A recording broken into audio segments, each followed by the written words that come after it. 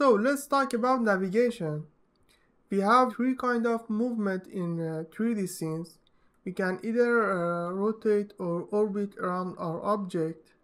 We can zoom in or zoom out, or we can move left and right or up and down. For rotating around our object or orbiting in 3D scenes, you can hold your middle click, and with moving your mouse you can move in 3D scenes accordingly. And as you can see, the keys that I'm using are gonna display at the right bottom, so you can see them here. The next type of move is zoom in or zoom out. You can either use a scroll mouse for zooming or zoom out, or the other way is to using control and middle click, and I'm holding the control and middle click, and with moving my mouse up and down, you can see that I can zoom in or zoom out. Using the control middle click is smoother than the scroll mouse. So in type of the situation that you want a precise move, you can use the control middle click. The next type of move is moving right and left or up and down.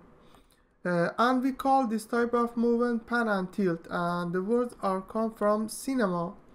So for pan and tilt, or moving left and right or up and down, you can hold your shift and middle click, and with moving your mouse, the movement is gonna be according to the movement of your mouse.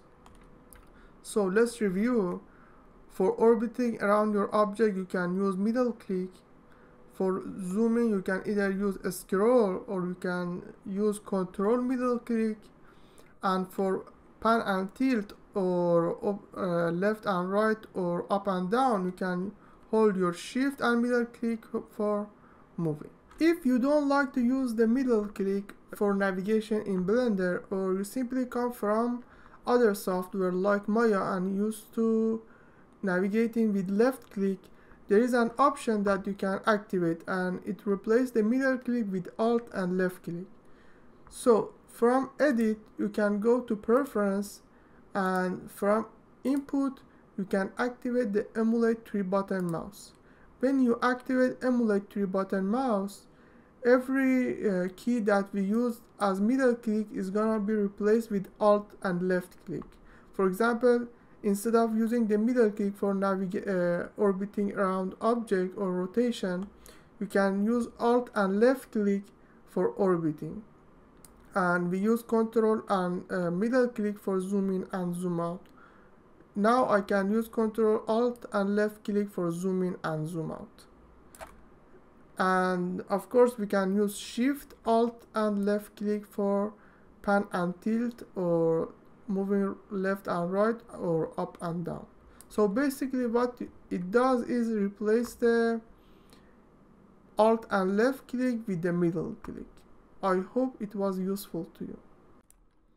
And that is for navigation. One of the things that I want to point out is that the middle click is gonna break your mouse in a long run. So whether buy a good mouse, for example this Logitech MX Master or any other good mouse, or activate the emulate 3-button mouse and get used to alt and left click instead of the middle click. And if this video was helpful to you, you can subscribe or like. See you on the next video.